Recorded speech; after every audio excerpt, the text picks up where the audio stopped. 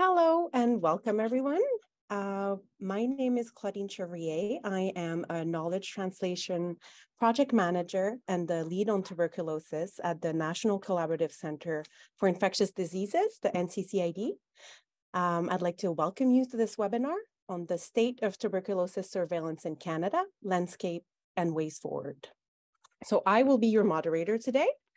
Before we get started, I want to say that the NCCID is hosted at the University of Manitoba, which is on the ancestral lands of the Anishinaabeg, Anishinaabeg, Dakota Oyate, Denisulin, Nehitowak, and Ininwak nations. It's also right in the heart of the homeland of the Métis Nation.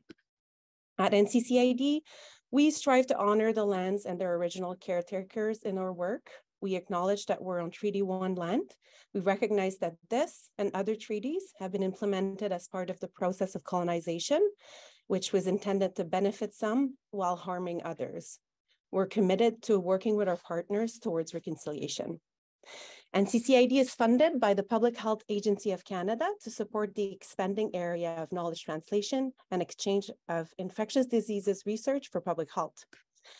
So a few housekeeping items I want to mention before we get started with the good stuff. We are running this through Zoom, as I'm sure everyone here has noticed. And again, as I'm sure everyone here is more of an expert on Zoom than they ever thought they would be. Still, if you have any issues, technical issues, you can email NCCID at nccid@umanitoba.ca, nccid@umanitoba.ca. The question and answer session today will be focused on today's topics, which is, of course, the state of tuberculosis surveillance in Canada. The session will take place using the Q&A tab that you can see below. We will also use the chat tab for communication with participants, so keep an eye on that. And the recording of this webinar, which has started, will be available after the webinar at nccid.ca. So today's webinar will consider the current state of TB surveillance in Canada and what a robust strategic plan could achieve for TB elimination. We're lucky to have such distinguished speakers ready to share their expertise with us today to continue the conversation on this important topic. The webinar will consist of 5 presentations. I will invite everyone to keep your questions for the very end of all presentations, although you can go ahead and write them in the Q&A tab at any point. And I will be introducing our speakers as we go along. So the first presentation will be by Dr. Jonathan Campbell. Dr. Campbell is an assistant professor at McGill University with expertise in economic evaluation, epidemiology, and a research focus on tuberculosis. He's interested in informing the design, cost, and implementation of interventions and programs to support tuberculosis elimination in Canada and globally.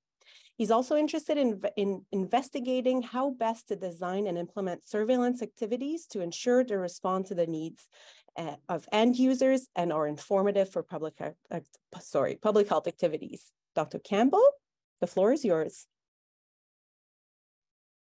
Thanks, Claudine, and thanks everyone for joining today. I'm going to try and share my slides here.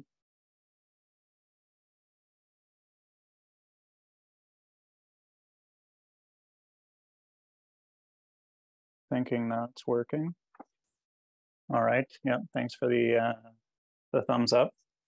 So I'm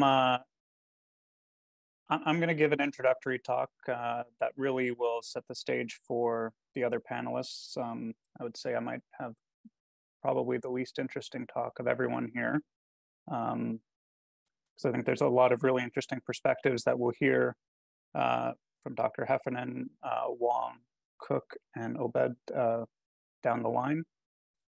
So I'm just going to give a brief overview of the state of TB surveillance in Canada.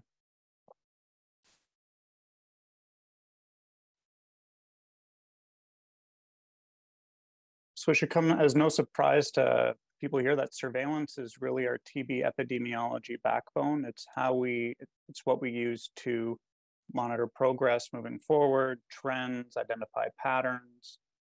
It's for monitoring. Although in Canada, a lot of our surveillance activities are, are for monitoring. It could also be used for evaluation. And I think that's one of the areas where we have an opportunity to really improve our surveillance data and leverage it in a more efficient manner, is to move on from surveillance as something simply for monitoring and make it truly multi-purpose. So I'll briefly go over a few opportunities that I think we have to improve TB surveillance in Canada. The first is looking at, and I'll expand on these more in the coming slides. The first is the timeliness of surveillance reporting. The second is trying to improve the utility of the collected surveillance data, looking to improve access and use of surveillance data. And a major cross-cutting issue here is coordinating a national response to TB. So I think this is one of the key things here, is surveillance is one of these cogs in coordinating and guiding our national response to TB. And without high quality surveillance data, we really end up being the blind leading the blind moving forward. So when I speak about timeliness of surveillance data, this here is a graph comparing how long it takes to report annual surveillance data comparing Canada and the United States over the past 21 years. So you can see in the bottom graph, the United States in the circles and Canada in the triangles. The United States generally releases a high-level preliminary report with provisional data on World TB Day for the preceding year. So for the calendar year 2022, they reported provisional data on March 24th, 2023. Canada, on the other hand, instead of reaching this 3-month mark for provisional data, we usually take about 15 months to get there. So on World TB Day this year, we reported our provisional data for 2021 reporting year. And on average, our full reports don't come out for about 2 years, until 2 years after the reporting date, the end year for surveillance data. While in the United States, it's about 10 months. Usually in October the following year, a full report is released. And if we added 2021 to this, of course, we do not have a full report for 2021 yet. If we're following the trends of last year in 2020, we got the full report in August 2022. And what this really means is that a lot of our surveillance data that is released is kind of looking into the past. It's not really something that's informing the current context. And if we look at this massive delay here, that end triangle where you see the 2018 data wasn't reported actually until 2022. So we had a 4-year gap from the close of 2017 before we even knew what the snapshot of 2018 was. And really this meant that during COVID, we had no idea what was going on with tuberculosis in Canada until, frankly, it was too late to do anything about it. I think we have opportunities to improve the utility of collected data. We have case report forms for tuberculosis, which collect very detailed data on the people who developed TB, the number of contacts and their outcomes. But the last update was in January 2011. So over a decade ago. And if we look to our neighbors in the south, their last update was in 2020. So they're constantly revising and improving their case report forms. And what this ends up meaning is that we end up with case definitions, such as for certain forms of extrapulmonary TB, that have changed since January 2011 and might have been adopted in differential ways by different provinces and territories. And the guidance notes that that provinces and territories are supposed to use to report forms of tuberculosis are over a decade old and not keeping up with current case definitions, which means that we might not be saying the same thing province to province or province to territory. Because we haven't updated our case report forms since January 2011, it's very possible that our case report forms aren't collecting all the important information we need. We lack key details, and I think one of them that's easy to highlight is on pregnancy and postpartum. Those details aren't collected on case report forms, but it's well recognized that people who are pregnant or in the postpartum period are at higher risk for developing TB and for poorer outcomes. But we do not collect any of this data so that we can track how well we are managing TB in this population. And there's certain data that we collect, such as symptoms at diagnosis, that is quite ambiguous in the guidance notes and leads to probably inconsistent reporting. So the utility of our surveillance data is impacted by 3 C's here. Completeness, is everyone collecting the same data? Consistency, is everyone collecting the same data the same way? And comprehensiveness, is everyone collecting the data we need to make decisions? And I think if we haven't updated our case report forms and guidance from January 2011, and we're now in, by my count, May 2023, we're likely not in that state of comprehensiveness. We might not be in that state of consistency. And I'm going to guess we're also not in that state of completeness as well. So we can also work to improve access to surveillance data. Right? Anyone who's tried to look at surveillance data knows that there's very limited data released publicly, and we lack formal mechanisms to request and receive such data at the national level. So what gets reported in national reports is typically all that's available, and there's very small data sets that you can access that have some data that's usually just stratified by age and sex. And the details included in the reports are not necessarily exhaustive or address the issues relevant to impacted communities, provinces, and territories. Now, you can think of provinces and territories and impacted communities, how they would have interest in comparative analyses.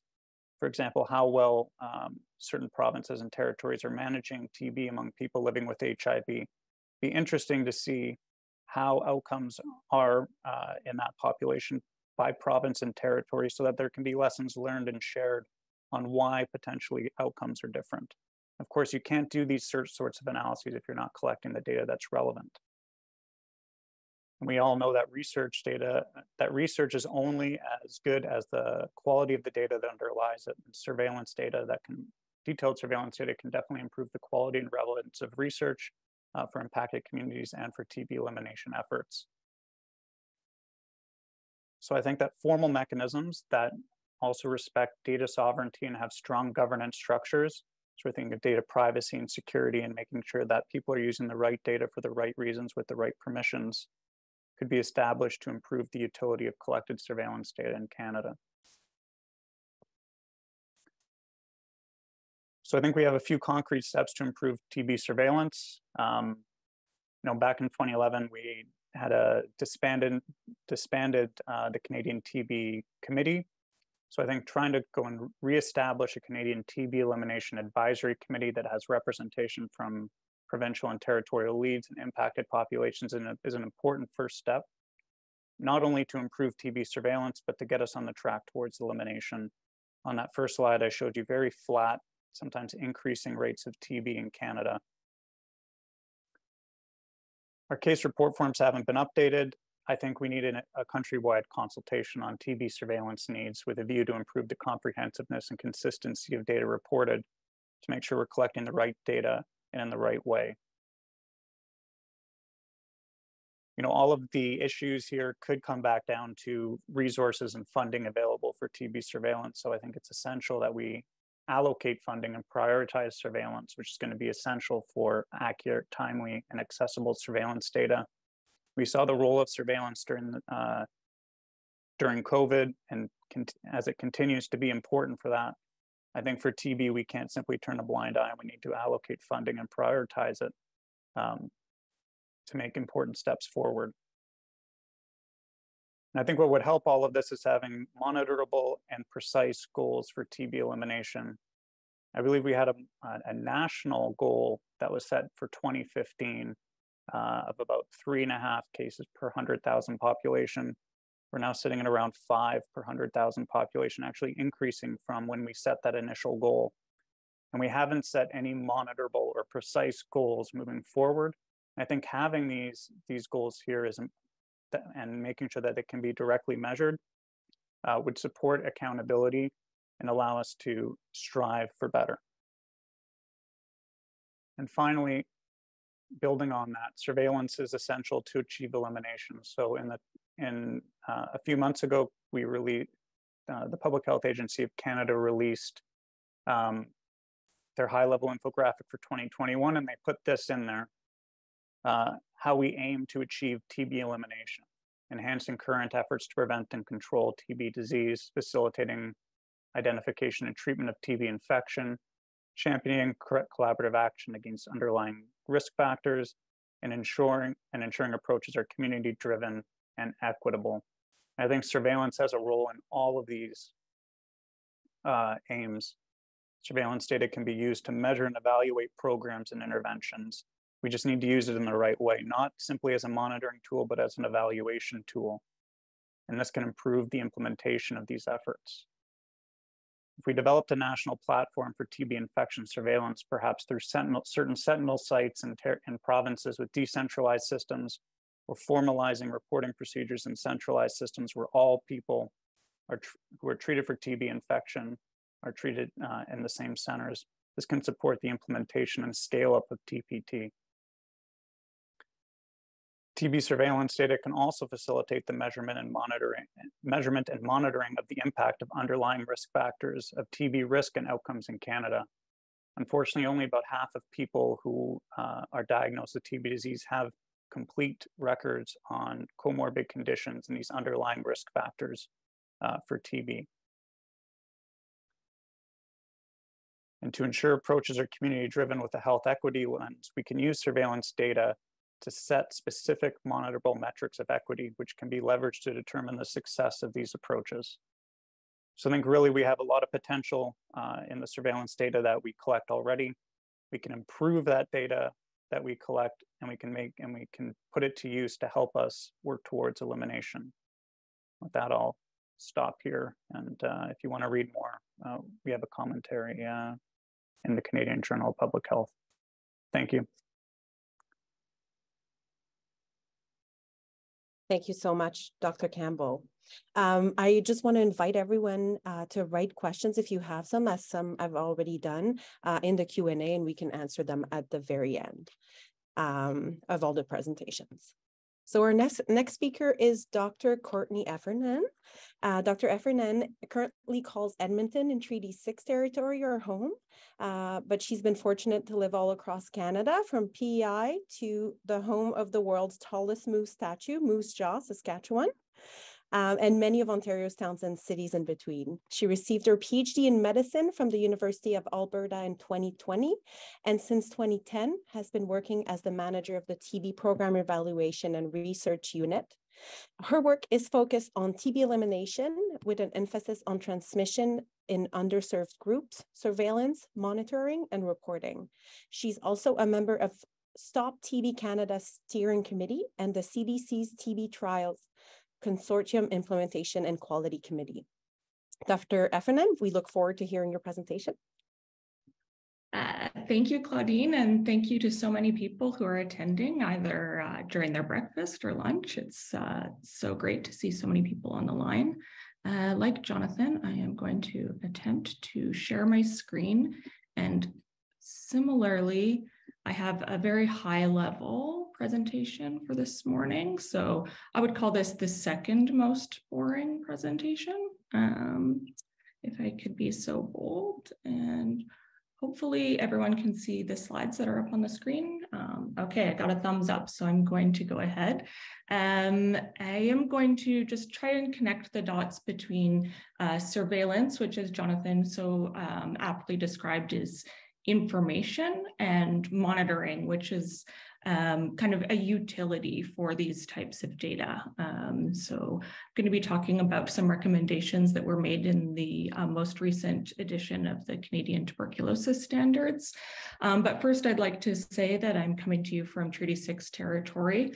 This is homeland of Métis, and this is a picture of me with my two dogs, Leia in the front. She's a senior border collie, and Roy to the side. He's a little orange hamburger, or I guess a big orange hamburger. This is me in Ward Métis, and I'm represented by Alberta's only Indigenous MP, Member of Parliament, Blake Desjardins, who's Cree and Métis.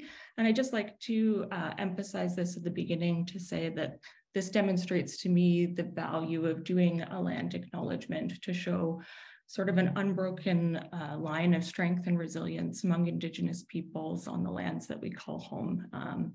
And seeing Indigenous peoples rise to leadership is just phenomenal.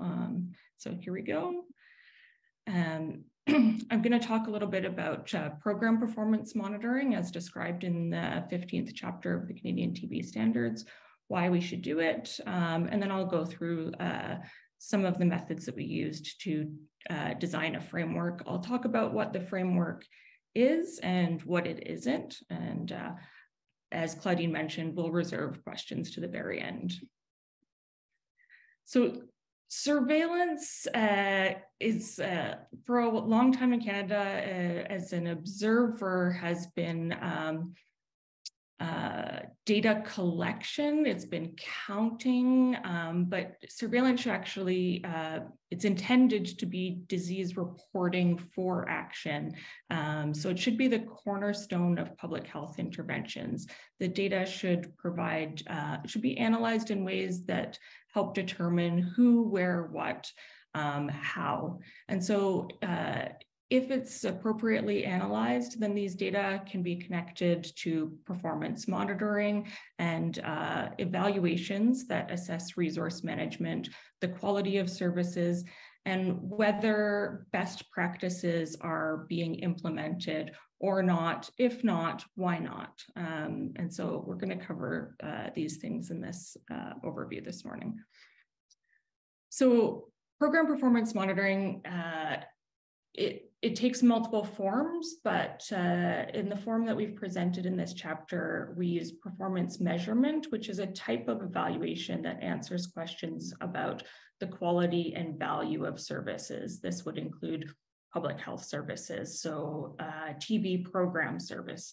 It should create valuable information for performance management and program management. So that's the what you do with the information. So somebody has to be accountable for making use of the data. So its use is to review services and programs, assess and revise goals and objectives, assess progress against targets, which as we know, have already been established. Those are politically stated goals. And they can also be used for more management type goals, such as conducting employee evaluations and to formulate and justify budgets. So it's essential that performance measurement is considered to be an inherent and indispensable part of the management process. And it's described as contributing to better decision-making by managers, more informed individual and organizational performance appraisals. It really should be fostering accountability and responsibility, improved service performance, and that's to end users by the service providers. And it should engender greater interest by the public through clear reporting. So in this chapter, we recommend making performance monitoring data that are collected at each level public, so that there is transparency between users and providers. And it should improve civic discourse based on factual and specific reporting. So why should we do it? So systematic program evaluation, it is promoted in the End TB strategy, which is sort of globally applicable. And evaluations are meant to separate programs that promote health, prevent injury and disease or disability from those that do not. So it should be a way to demonstrate effectiveness. So performance measurement generates evidence of change, which would be progress towards goals, like, for example, TB elimination. It can be used to identify areas where programs can be improved. So if you're falling short of a specific target, for example, and it can demonstrate the results of resource investments. So TB programs are funded and they are resource intensive. So there has to be sort of justification for those resource investments. So as a result, program performance monitoring of TB services supports regional and national implementation of the 3 strategic pillars of the NTB strategy. So first, you have monitoring that generates evidence about the provision of high quality patient-centered prevention and care, which would be pillar 1. It provides evidence of value to encourage increased political will towards actions like elimination. That's pillar 2. And finally, the results of monitoring and evaluation can help direct research and innovation by pinpointing program areas that require change. So this is something, program evaluation and monitoring of TB services that's been discussed in Canada for more than 20 years. So notably, these discussions have been led by Health Canada, the Pan-Canadian Public Health Network, and Inuit Tapiriit Kanatami, which we'll hear about in more detail later this morning. But a comprehensive national framework does not yet exist. But in the same period, progress on the ultimate indicator, or what I think we can all agree would be the hard target of success, which would be a substantial reduction in cases as measured by incidence, has not yet been achieved. So we see here in the blue line, this is showing the actual incidence of tuberculosis in Canada from 1989 to 2019. And we see projected rates that are based on pre-elimination targets that have previously been set for Canada in 1997, 2006, and again, the end TB targets that were set in 2015. And you can see in 1997, we're sort of on track, and then things got a little out of hand. And similarly, the target set in 2006, which Jonathan touched on, were on track, and then things got away from us.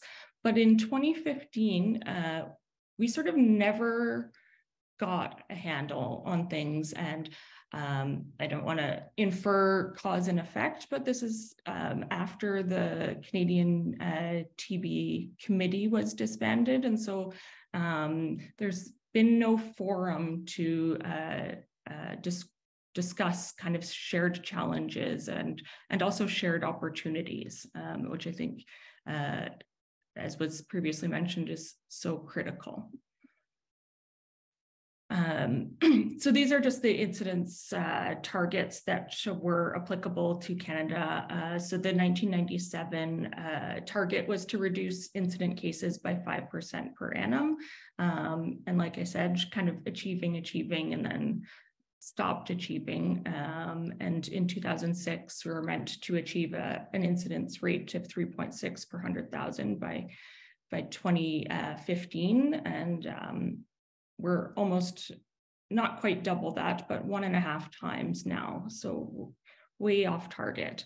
And then the NTB strategy has come along, and the targets are to reduce incidence by 90% compared to 2015 by 2030, and then to achieve a rate of 1 per million population by 2050. And we've had what is ostensibly a flat line of incidence for about 15 years. So we're not making very good progress.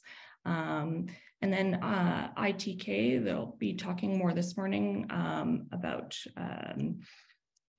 their elimination strategy, but the target was to reduce incidence by 50% compared to 2018 by 2025, and to reach elimination by 2030. And it's very exciting and ambitious, and I love to hear more about elimination that is kind of population and jurisdictionally specific. But with regards to this chapter that was meant to apply to all TB programs across Canada, the methods that we followed were just to conduct a scoping review that led to a list of 105 possible performance indicators. And CCID hosted a national conference in 2018 with stakeholders from the TB community, from public health, Indigenous community representation was at this conference. And there were iterative rounds of anonymous ranking in a modified Delphi technique was applied, and 8 performance indicators came from that national conference that were applicable to high priority population groups, and they were agreed to by consensus. But with regards to this chapter, we made some additions and substitutions through facilitated rounds of negotiations among the writing team. And this is because the chapter is sort of more broadly applicable. So we were sort of constraining our view by pragmatism. So we followed some central principles that indicators would be consistent. So all programs would measure the same thing across all jurisdictions and compare, so that we could compare programs with others, that it would be a collaborative process so that we could get buy-in from key community partners by meeting with them to establish and validate program objectives, that the objectives were manageable, so they're kept to the essential minimum, measurable, so that they're clearly defining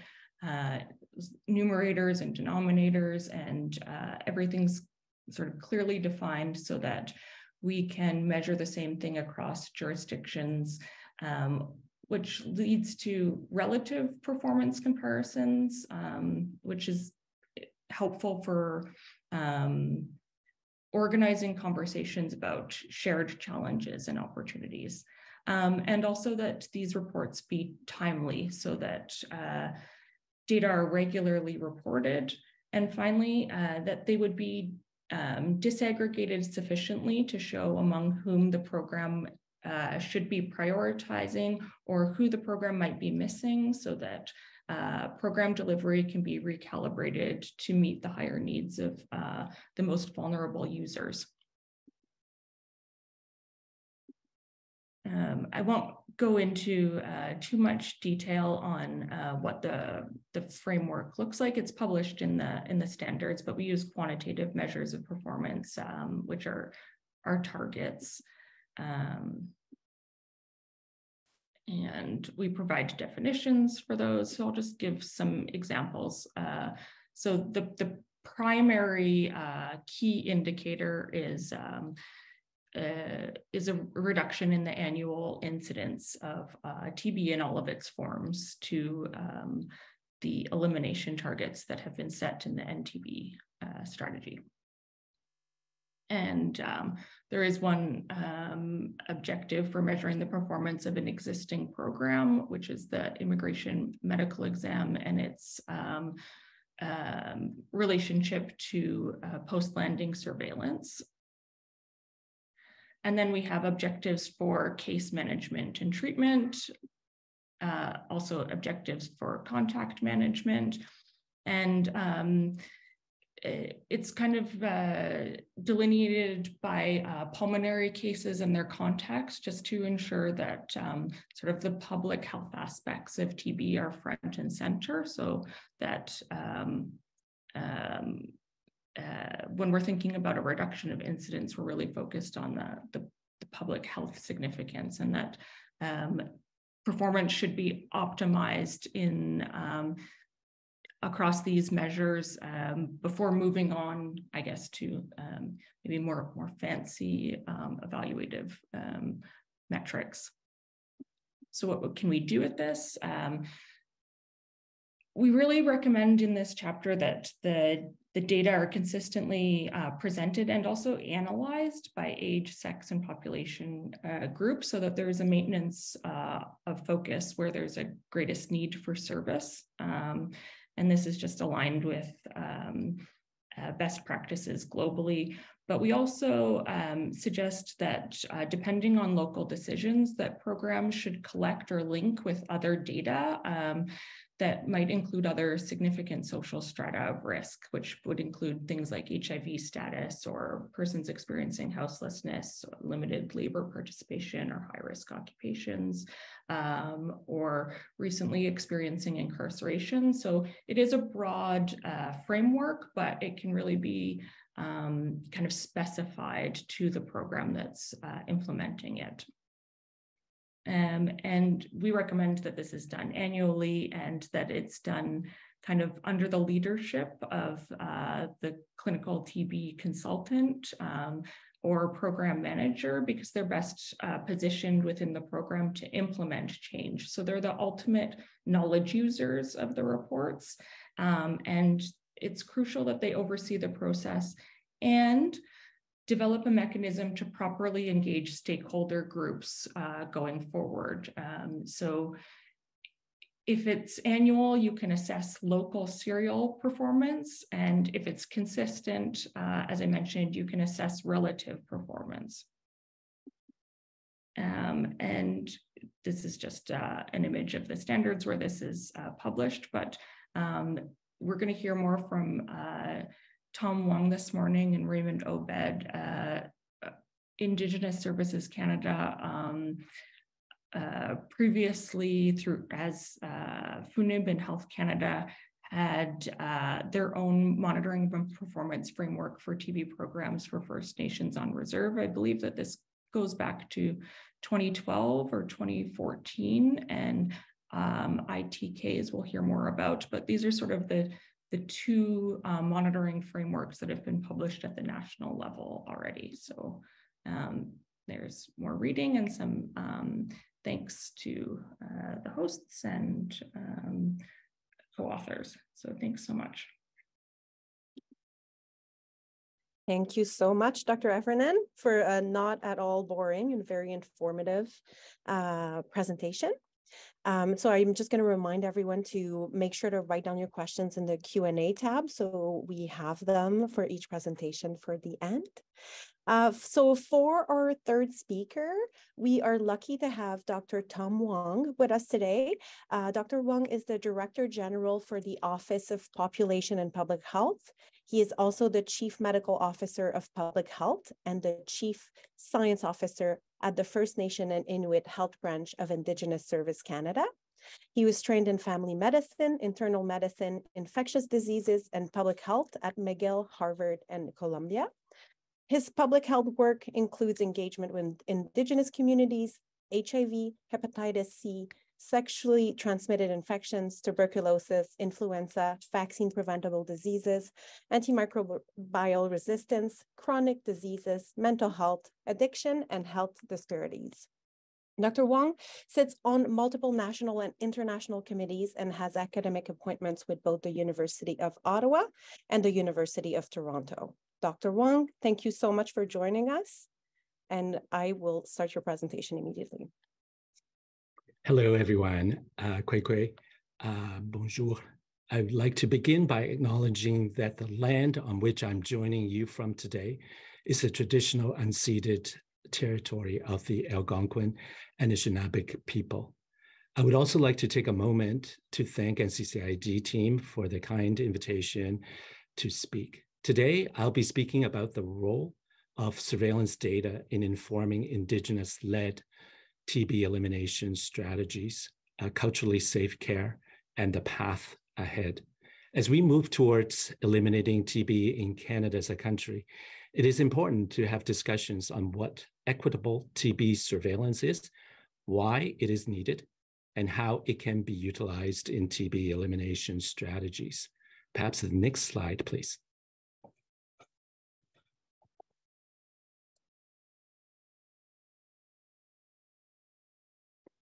TB disproportionately impacts people experiencing social inequities. Indigenous communities continue to be disproportionately affected.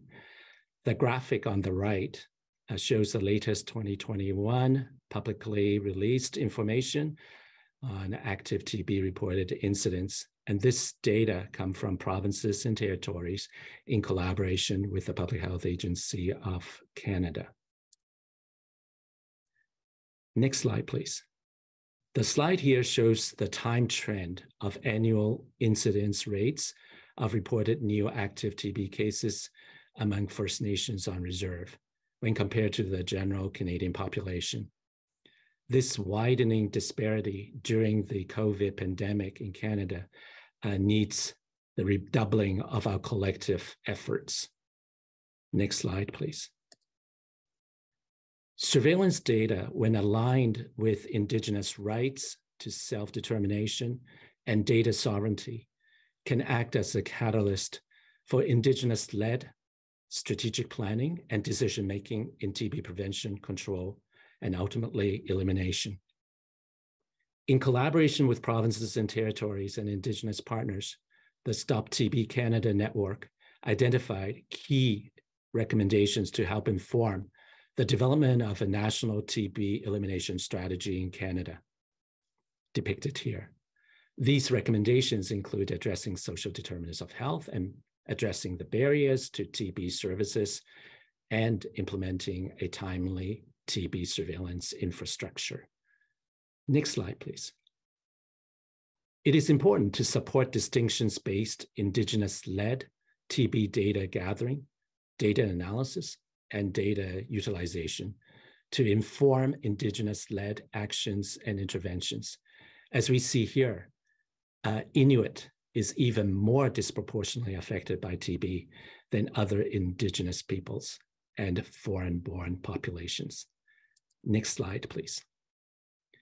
Communities need to be supported to track progress by communities to set objectives and measure the progress towards TB elimination.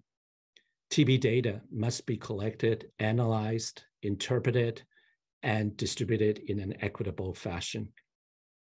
The First Nations principles of ownership, control, access, and possession of data, and the National Inuit Strategy on Research are distinctions-based, Indigenous-created principles to support Indigenous control over data.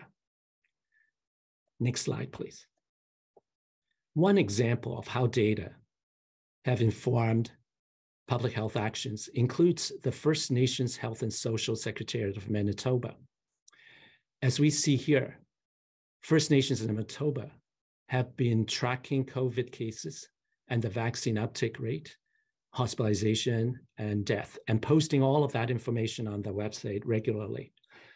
And First Nations-led data resulted in a coordinated COVID response that prioritized Indigenous peoples in Manitoba and addressed inequities. Next slide, please. In 2018, there was a significant TB outbreak in Nunavut, affecting a number of communities. Informed by up-to-date surveillance and outbreak data, different levels of government, including an ISK and PHAC response, work together to support affected Inuit communities in outbreak prevention and response. Next slide, please.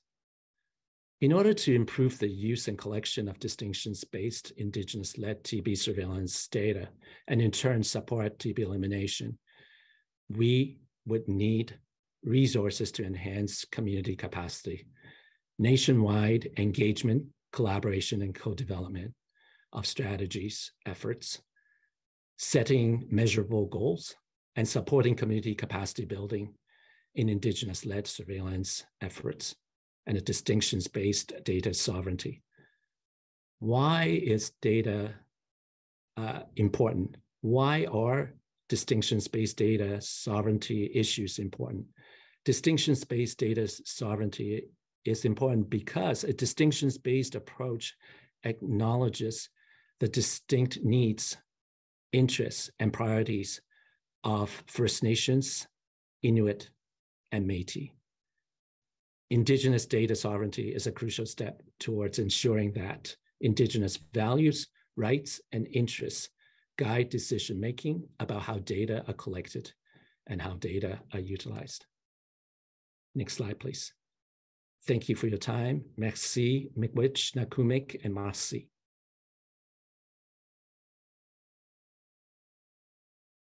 Thank you so much, Dr. Wong, for this great presentation. You've given us a lot to think about.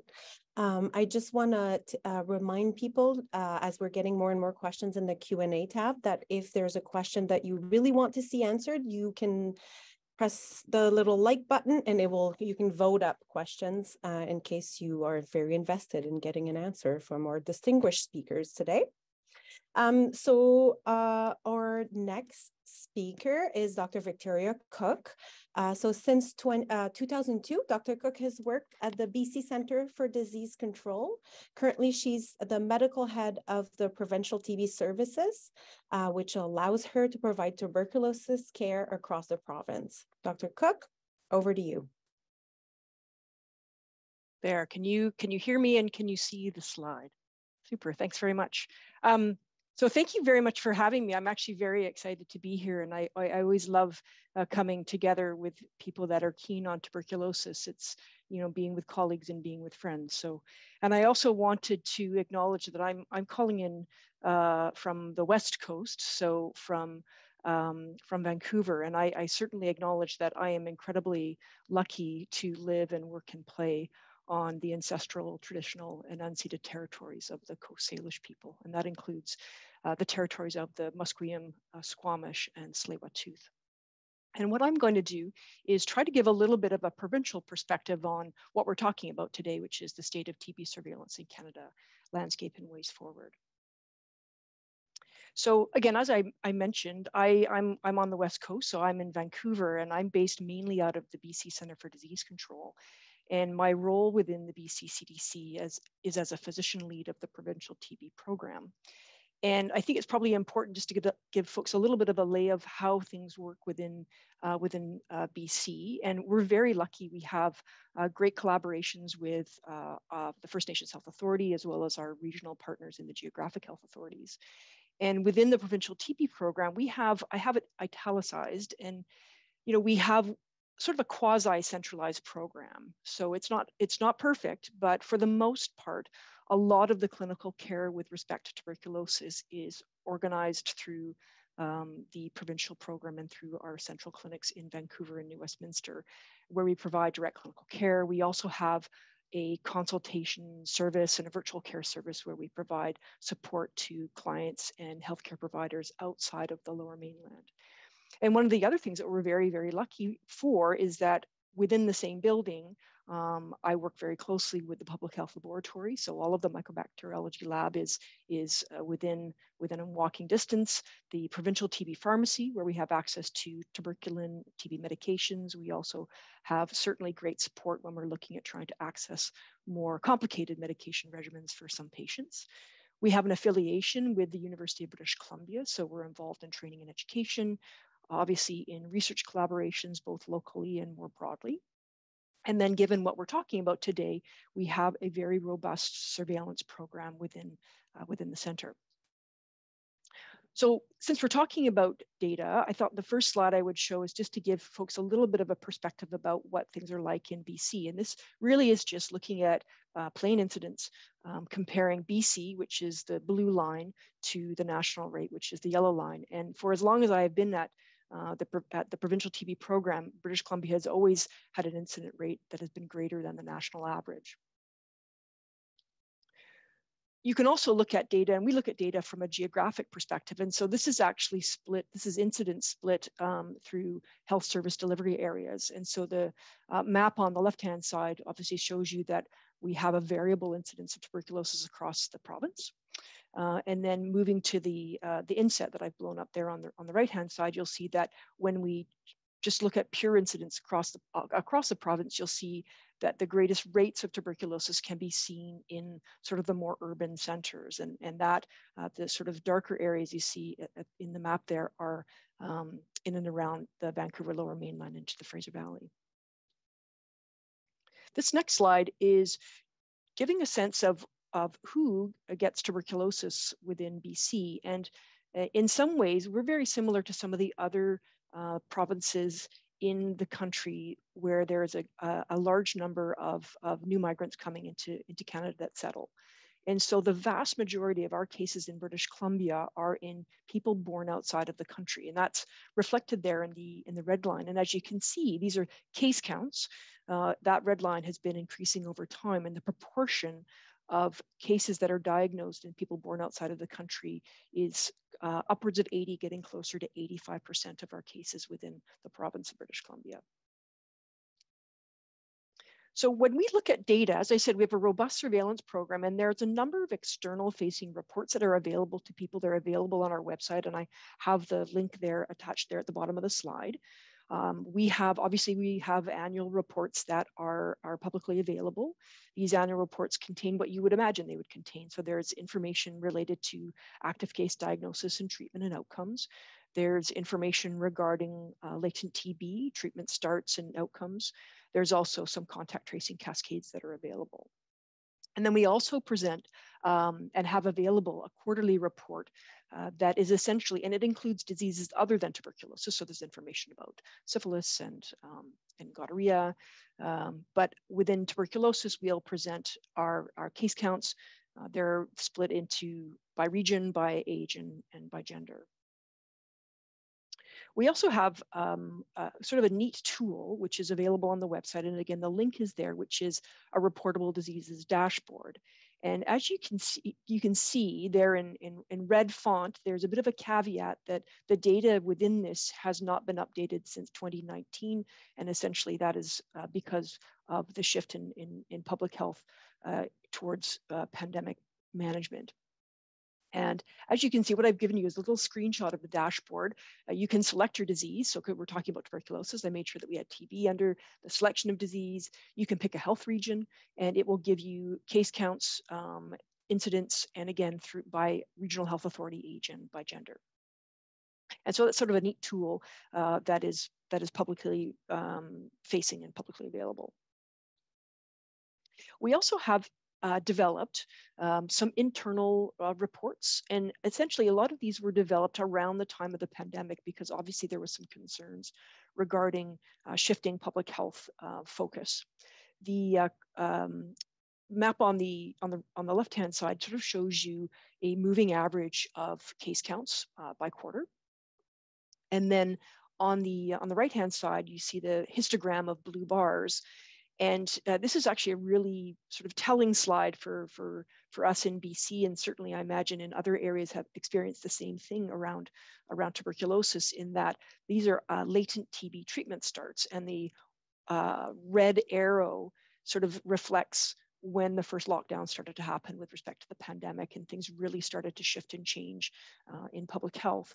And you'll see that over the 3-year period, we really have yet to recover to the number of latent TB treatment starts that we were having pre-pandemic. And it's really something that we were tracking and monitoring, and is something of great concern. Certainly when you look at, based on the first slide that the first slides that I showed you around our epidemiology, where you see really the vast majority of the patients that we see with tuberculosis are born outside of the country. And so are patients that might have latent TB infection, and there's the opportunity to look at ways to prevent progression to active disease.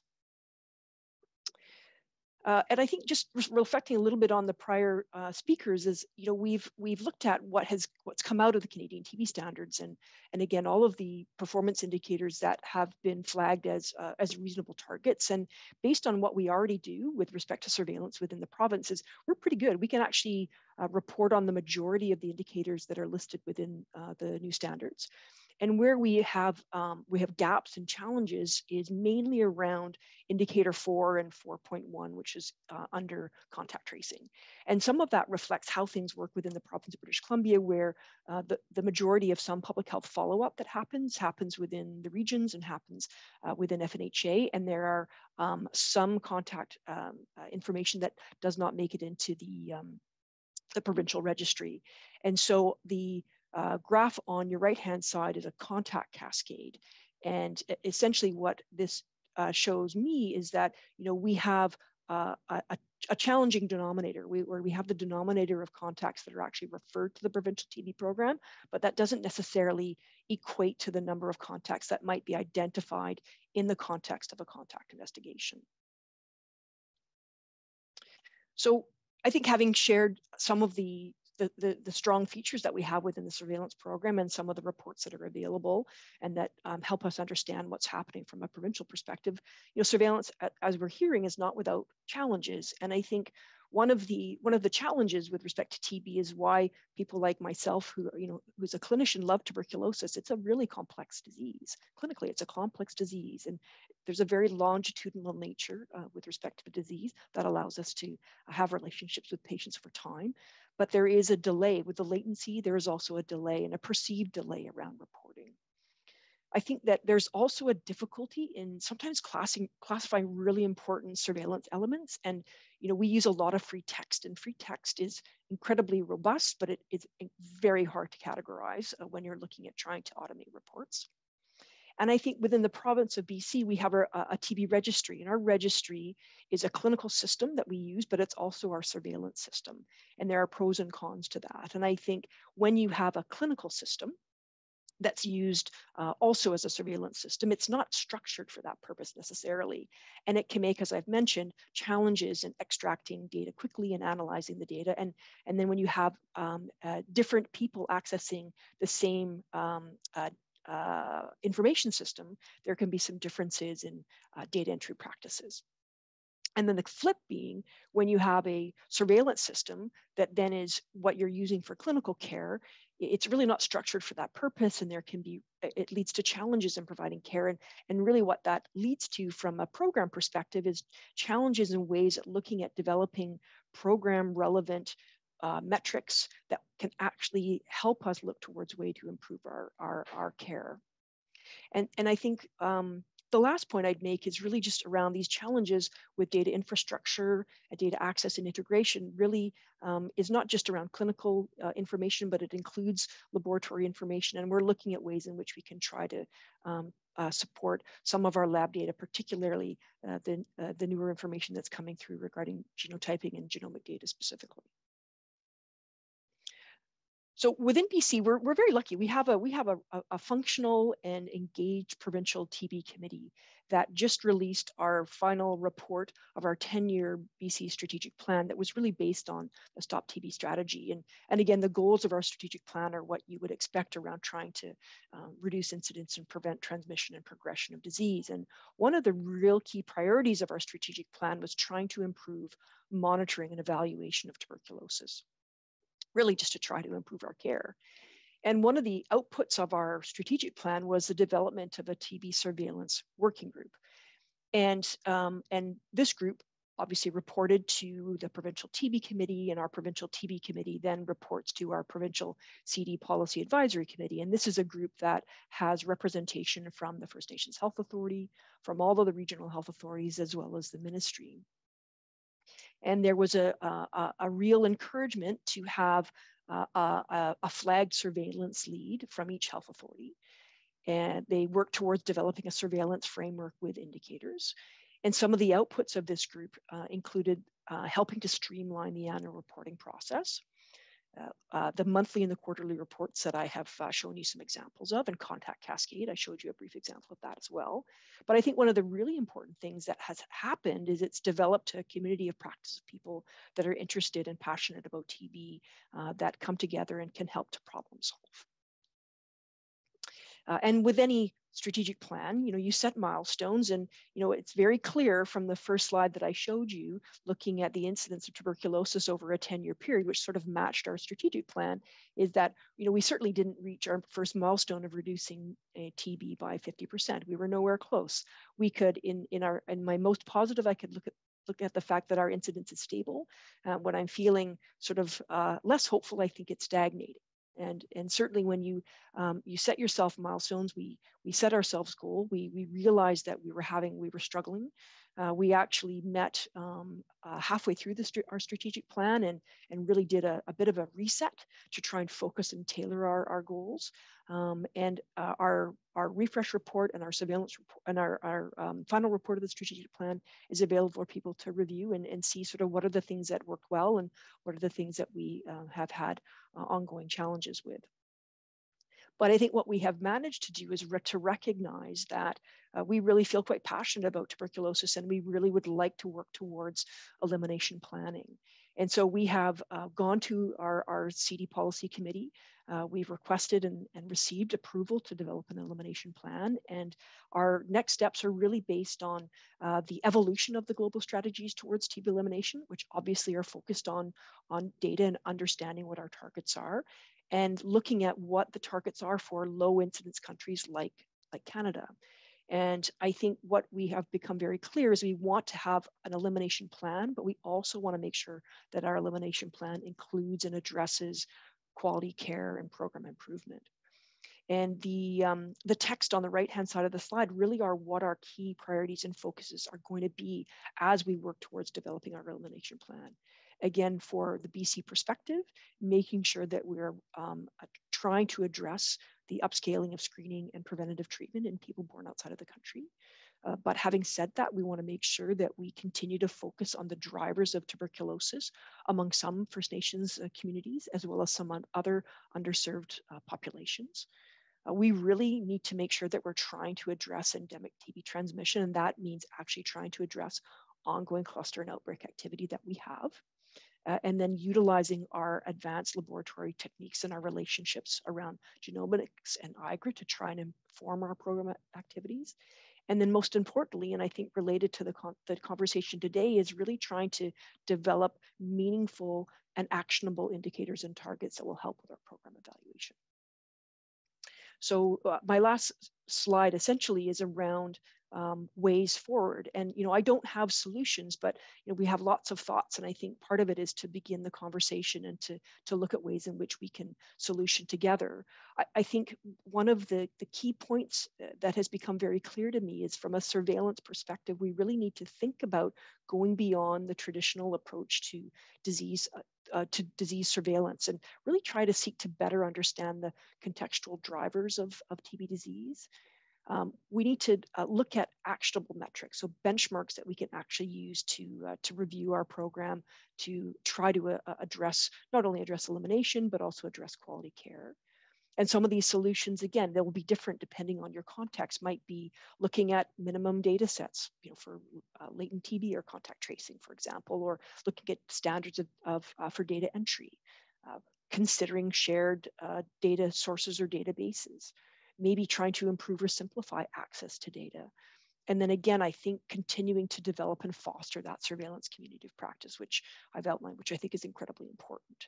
And then from a BC perspective, what we're really looking at is trying to continue to try to improve our infrastructure, to look at a more integrated TB data mart, if you will, so that we can support the ongoing development of automated algorithms and then indicators that can be maintained and standardized over time.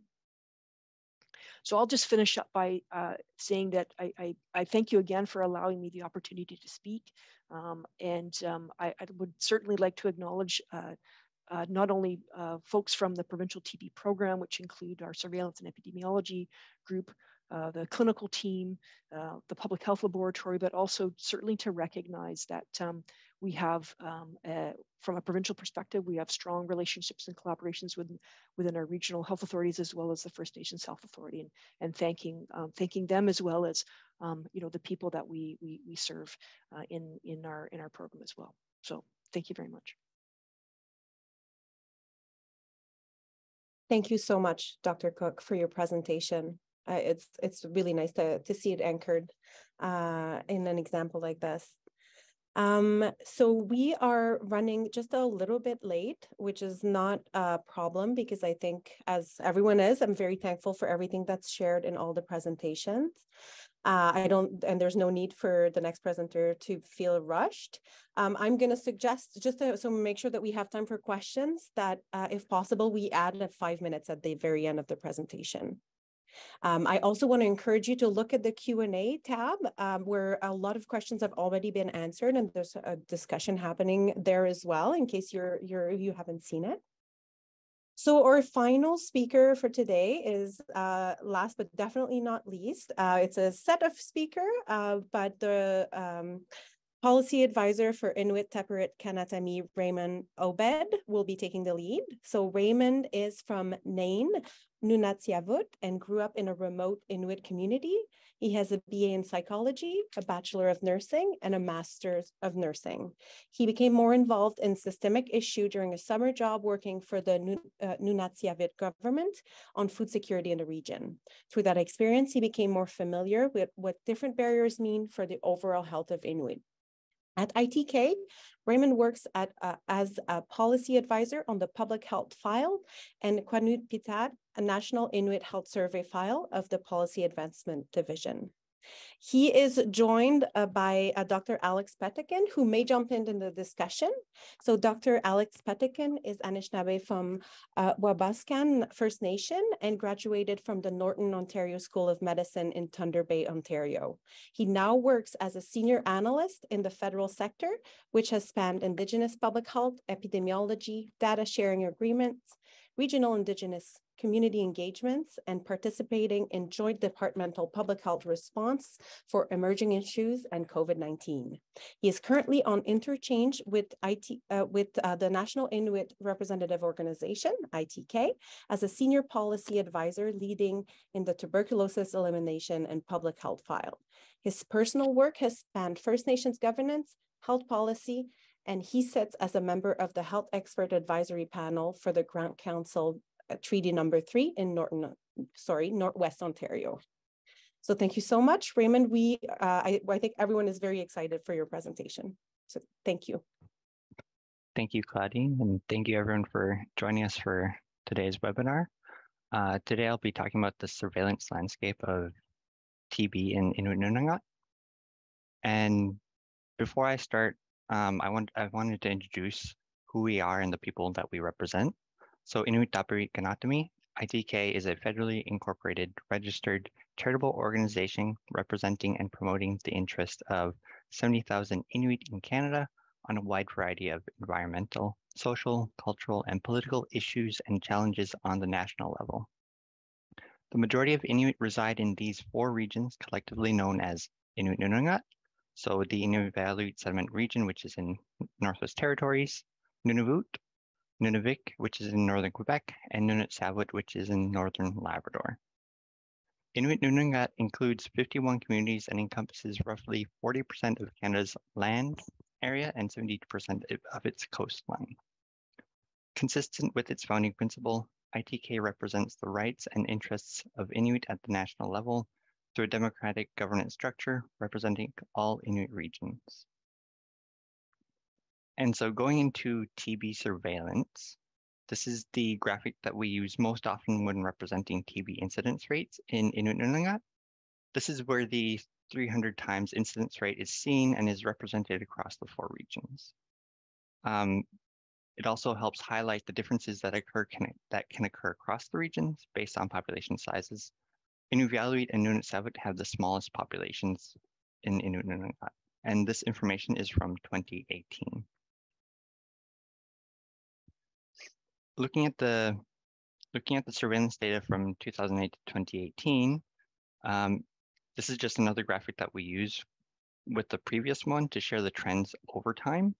And you can see that it is consistently 300 times the incidence rate of TB among Canadian-born Indigenous populations. And just continuing on, these two pie charts are to look at 2017 and 2020 distributions of TB cases and where Inuit fit in with the Canadian population and Canadian-born individuals. Even though Inuit are a smaller percentage, the incidence rates are higher based on populations. And the image from the Public Health Agency, the one on the right, will see changes due to updates in surveillance data, such as cases resolve and are reported. And so this is more surveillance data. This is the most up-to-date information we have from the Public Health Agency of Canada for a number of cases and incidents of active TB in Inuit Nunangat from 2011 to 2021. And just to point out that in 2020, with the pandemic, there was a drop, and this is when resources were moved to COVID-19. And then in 2021, there's an increase, which doesn't paint a full picture, but it can point towards cases stabilizing back to pre-pandemic levels. And moving on to denominators with TB surveillance, there are two versions of the Inuit population denominators that can be seen. And the examples we provide are based on the 2021 incidence rates. So Inuit in Canada is 135.1 per 100,000, and Inuit Nunangat is 153.4 per 100,000. So publications from the Public Health Agency, they use Inuit in Canada as the denominator, and it is important to identify which denominator is being used for historical data. And in the future, the two rates may be published alongside each other for clarity. But when it comes to ITK, anything we share will be the Inuit Nunangat denominator. And so this is using the previous data for 2011 to 2021. This is just to show the difference that occurs between the two rates.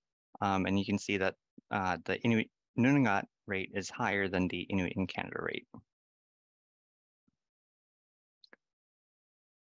So there will be changes coming in the future for Inuit population denominators for TB surveillance. What is currently being used is a 10-year forecast of Inuit census data.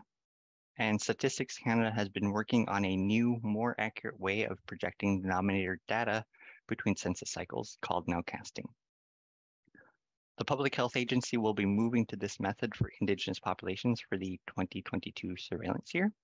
And they've completed a sensitivity analysis and found minimal change in rate estimates, 0 to 2.2% for the 4 land claim areas, and trend analyses should not be impacted. Going more into the data governance side of things, the land claim organizations receive information directly from their provincial territorial partners through information sharing agreements. So what I was talking about previously was the national level. And so this is just to give it more, give an idea of what the regional level looks like for the 4 regions. They work with real-time information to provide programming where it is needed, and there are differences in regional agreements that reflect the land claim agreements. So in Nunavik, the Nunavik Regional Board of Health and Social Services, they are the provincial health service provider and they are working with the data and providing services at the same time. In Nunavut, they provide directly observed treatment and tuberculin skin testing through the land claim org, and the province does sputums, x-rays, and such.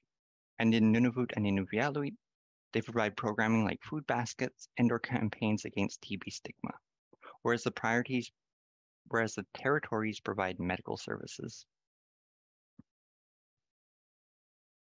And looking at the national level for Inuit data governance, we have the National Inuit Strategy on Research for advancing Inuit governance on research, which would also be TB research.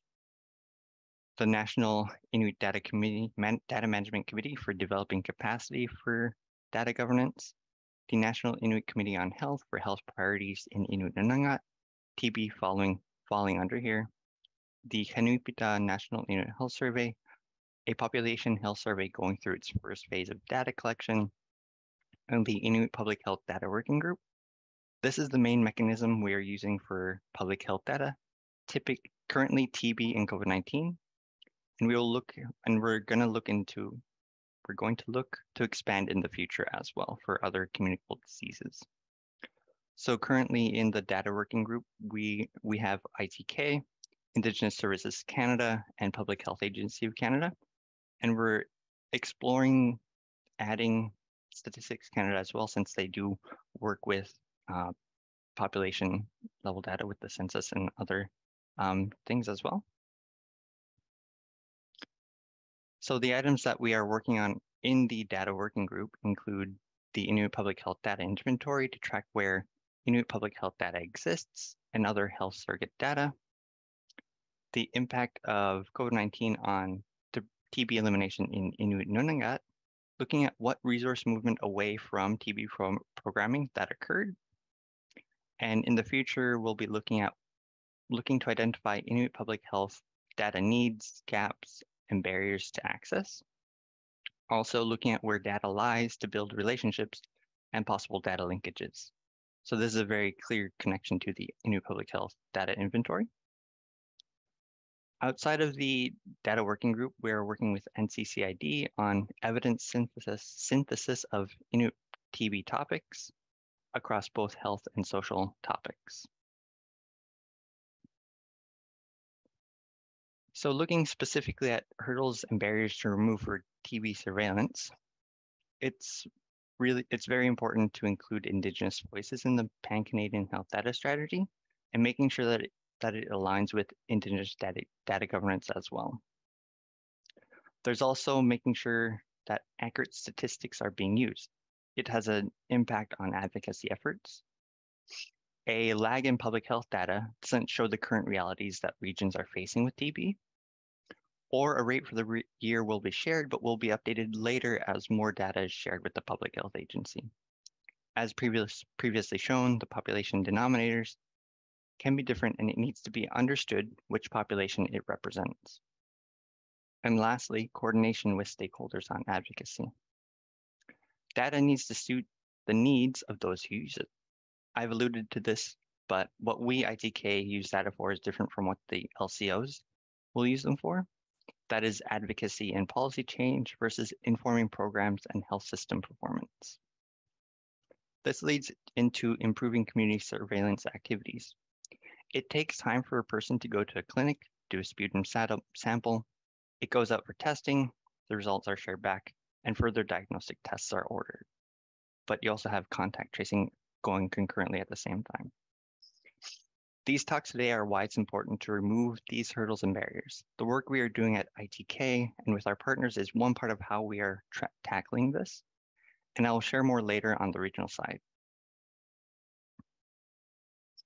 And so we have a commitment with the Government of Canada for a 50% reduction in TB incidence rates by 2025 and TB elimination by 2030. And we released the Inuit Tuberculosis Elimination Framework in 2018. And there are 6 priority areas in that framework: enhance TB care and prevention programming, reduce poverty, improve social determinants of health and create social equity, empower and mobilize communities, strengthen TB care and prevention capacity, develop and implement Inuit-specific solutions, and ensure accountability for TB elimination. The LCOs developed and implemented regional action plans following the framework based on what is relevant to their own regions. And the Canadian tuberculosis standards are another source for improving tuberculosis, TB surveillance, and provincial territorial TB manuals are being revised to follow recommendations. As a plug, Chapter 12 was co-written with ITK, the Assembly of First Nations, and the Métis National Council for improving cultural competence for healthcare workers and public health professionals servicing Indigenous peoples in Canada. And these all lead into the final topic on monitoring, evaluation, and learning, or MEL, and the work that is being done. These are the general definitions we have for MEL. So monitoring, collecting information to understand progress towards the success a program wants to achieve. Evaluation, a way to understand if a program has done, is doing, and looks like it will continue to do things it's set out to do, and if not, then why.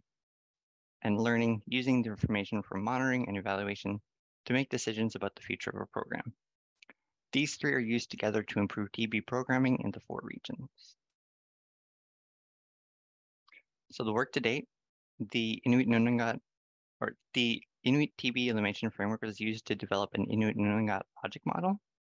And the LCO TB managers then used the parts of the logic model that fit with their regional context to develop their own logic models. Indicators were developed against outcomes in the logic models evaluation plans, and learning plans were developed. I'll go into this a bit more later, but the work that needs to be completed at the national level is that as regions finalize their own MEL plans, the Inuit Nunungat logic model will be updated, and the indicators will be cross-tabulated into a pan-regional indicator list. This will represent the Inuit Nunungat story of progress towards TB elimination.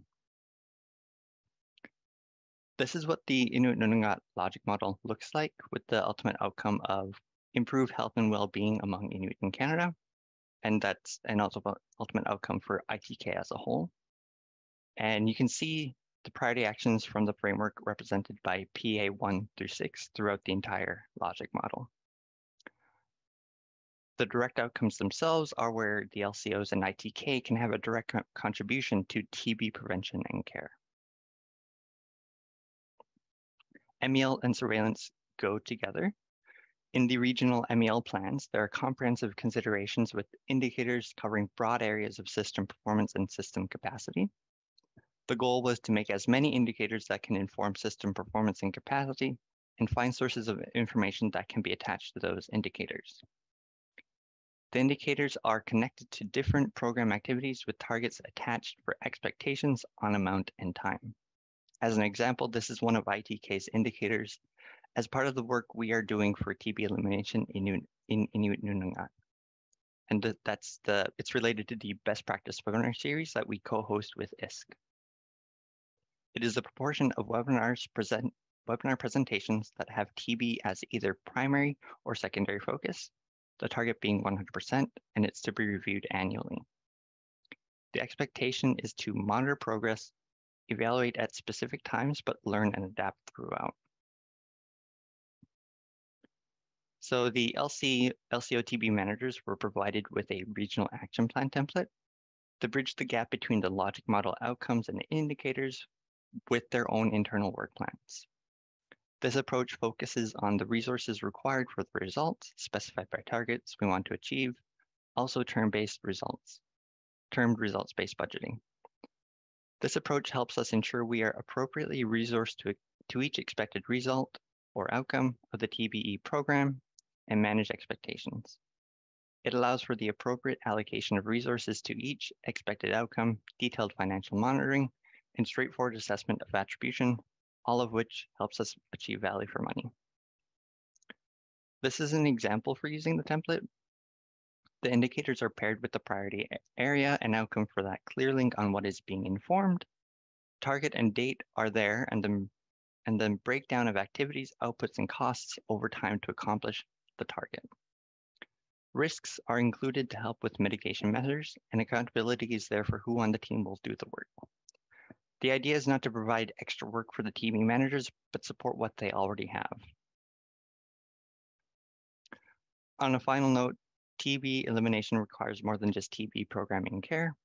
It requires addressing the social determinants of health, for example, improving housing and food security. So addressing this public health crisis and eliminating TB from Inuit communities is a feat in cooperation and collaboration at all levels of government, and healthcare from cabinet ministers to frontline healthcare providers and community members. Nakumik, thank you.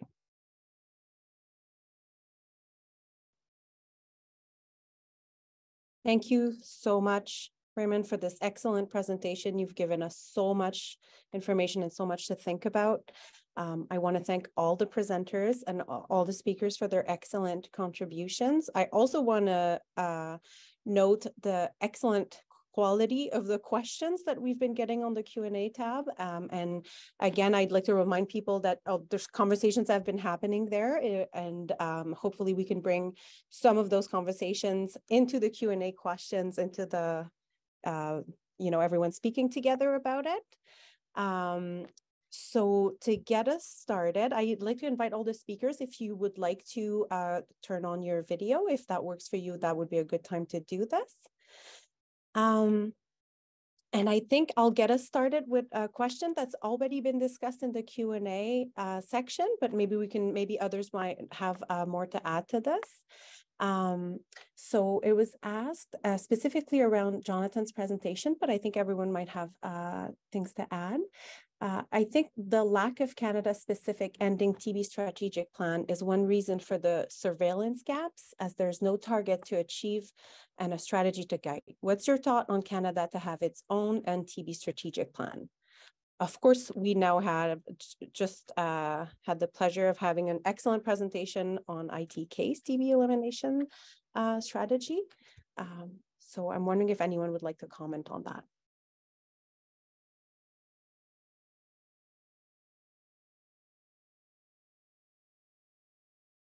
No comments. Go ahead. Well, I mean, I can start, but I think hearing from Raymond and Alex as well would be great. I think I was just agreeing with Suvesh on the need for a strategic plan to end tuberculosis. We need money for that, and we need a plan. And I think Stop TB's taken, I guess, as a civil society role. I mean, from a Canadian perspective, all over Canada, on what's needed to develop a plan to end tuberculosis. And I think it's key to have federal, provincial, territory representatives, impacted communities, civil society at the table when this is being developed. And it needs to come again with adequate resources, some sort of metrics to monitor progress, and then accountability. You know, we don't want to set a target or make a plan that's going to go to 2030.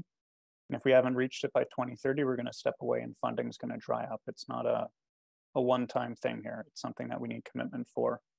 I wanted to just emphasize at the end that a Canada-wide plan should not infringe or take away from already developed and implemented plans that are going on elsewhere. And I think Dr. Wong brought up a great point after that there's a lot to learn from the leadership of groups like ITK have taken in this respect, and I'll pause there. Yeah, Jonathan, absolutely.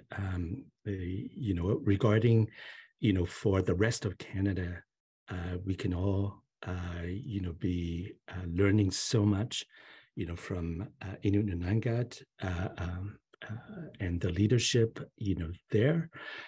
And what has been done, you know, in developing the framework. And you heard from Raymond Obed, you know, about that just over the past 15 minutes, how it was, you know, carefully, you know, developed, looking at the data and looking at the evidence and how, you know, all the processes involved, and you know, the tracking of the progress as well as the efforts in a distinctions-based way, regional specific, community centered, one size doesn't fit all type of approach.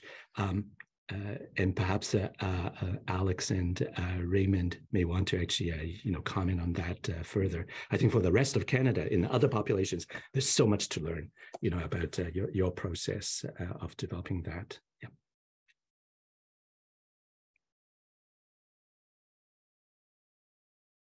Go ahead, Alex. Sure. Hi, everyone. Thank you for having us and great presentations today, and welcome to all the participants. My name is Alex Pedequan. So just to answer a little bit more about the questions, what we have learned in our particular process of developing outcomes and goals is that while we were able to build off of each other's common outcomes that you saw in the logic model, which is the ultimate outcome of well-being, of improving the well-being for Inuit, but obviously what we really learned about the context and the geographical differences and the capacity, and also what was really driving a lot of the indicator development was the surveillance methodologies going behind it, but also the patient or client population of whether it's active TB or latent TB cases. So obviously we're going to have very different approaches to how we do surveillance in particular populations. And when we set goals of, let's say, for what we have currently of reduction of 50% by by 2025.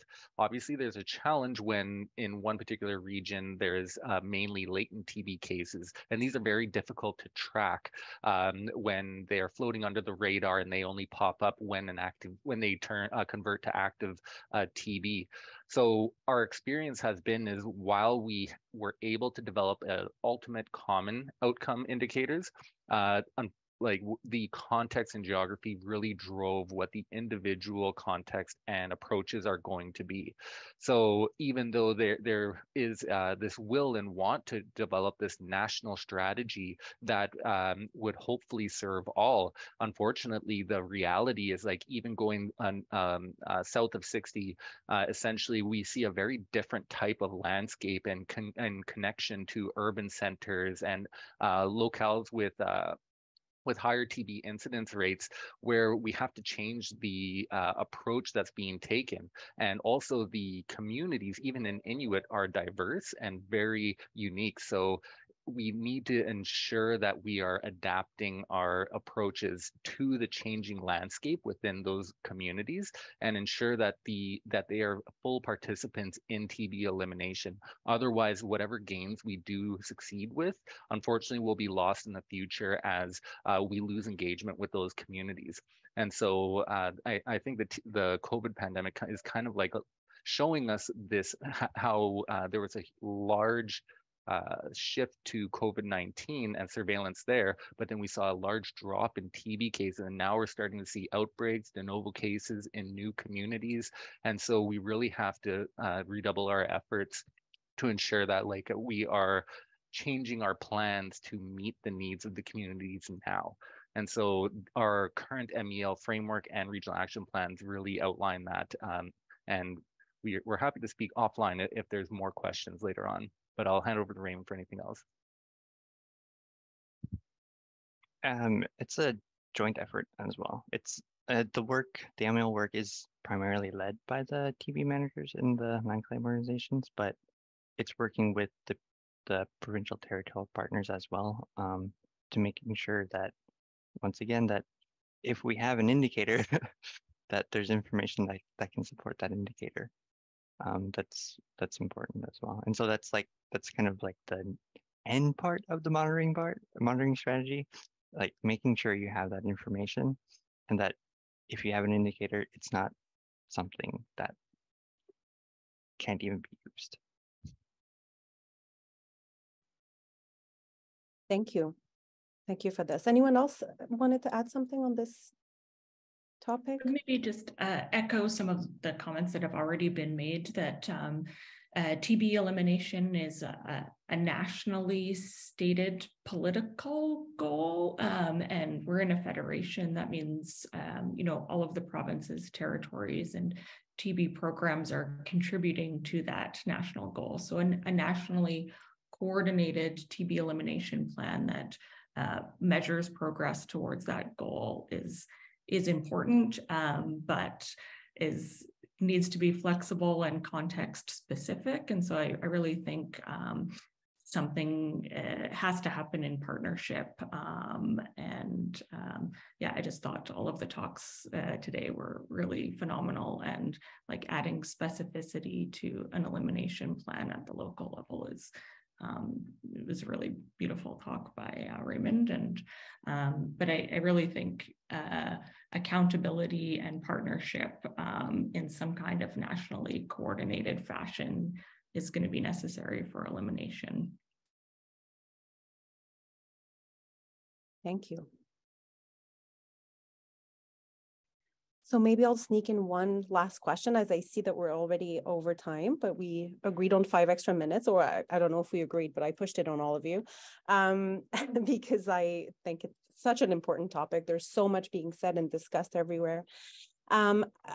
Is there anything that we can learn from the coordinated response to COVID-19 in terms of surveillance? And has that changed anything for TB surveillance? And how can we be prepared for other pandemics, and how that could affect TB surveillance? $1 million question for all of you.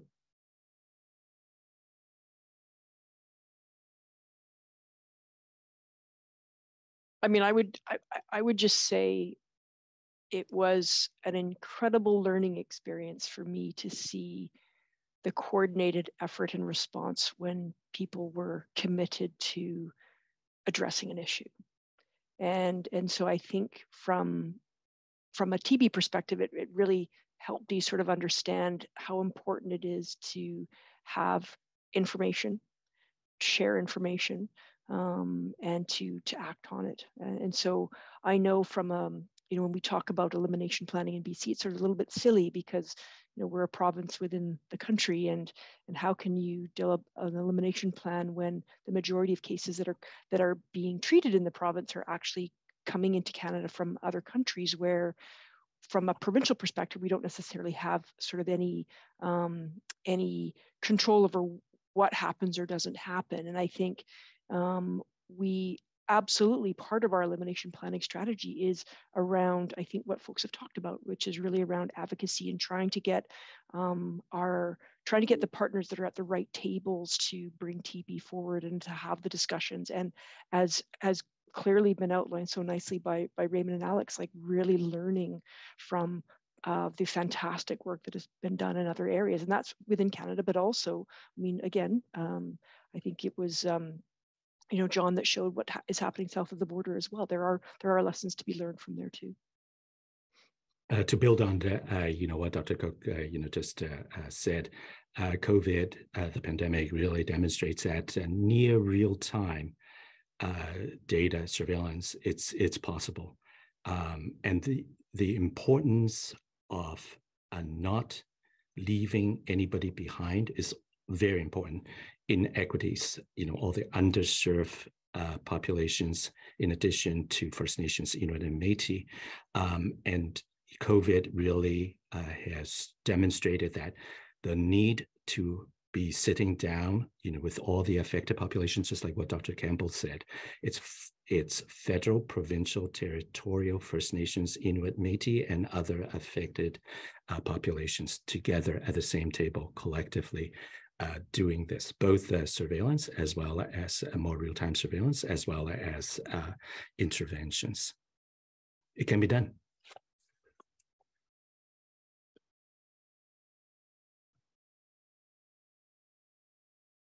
Anyone else wanted to add something on this topic? Do it now. Okay. Well, sadly, I will have to bring this to an end, even though this is an endless topic, as we can see. So thank you again to all of our excellent speakers today for sharing your expertise. Thank you for all the participants for joining us today for this webinar. So again, the recording will be available on NCCID's website shortly, as soon as possible. When we end the webinar, there will be a short evaluation that you'll receive. Please do the survey if you can. It really helps us at NCCID to plan these webinars. So without taking more of your time, thank you so much to our speakers again, participants. Have an excellent rest of your day.